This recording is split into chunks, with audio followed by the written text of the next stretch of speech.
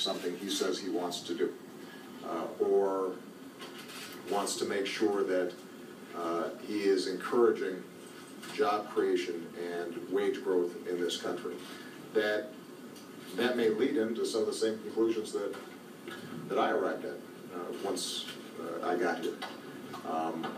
But I don't think we'll know until he has an actual chance to get sworn in and sit behind that desk. And I think a lot of his views are going to be shaped by his advisors, the people around him, which is why it's important to pay attention to these confirmation hearings. I can tell you that, and this is something I have told him, that this is a job of such magnitude that you can't do it by yourself. You are enormously reliant on a team. Your cabinet, your senior White House staff, all the way to fairly junior folks in their 20s and 30s, but who are executing on significant responsibilities.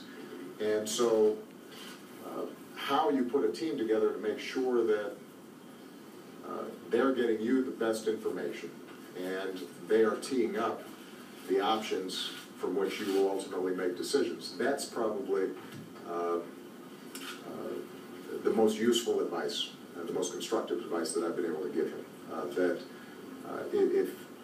if you find yourself isolated because the process breaks down, or if you're only hearing from people who agree with you on everything, or if you haven't created a process that is fact-checking and probing and asking hard questions about policies or promises that you've made, that's when you start making mistakes. And as I indicated in some of my previous remarks, reality has a way of biting back if you're not paying attention to it.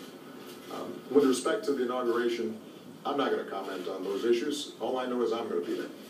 So is Michelle. And I have been checking the weather, and I'm heartened by the fact that it won't be as cold as my first inauguration, because that was cold.